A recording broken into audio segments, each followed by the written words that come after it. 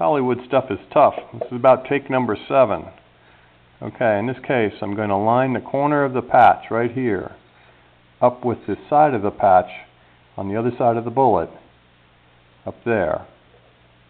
Hold the tip of the patch down with my forefinger of my right hand. Pull back towards myself as I roll the bullet away. Get to the end of the patch, I pick it up, finish rolling the patch, a little tug on it to make sure it's nice and tight. Roll it in my fingers like that, and then insert it into the case like this. We're good to go.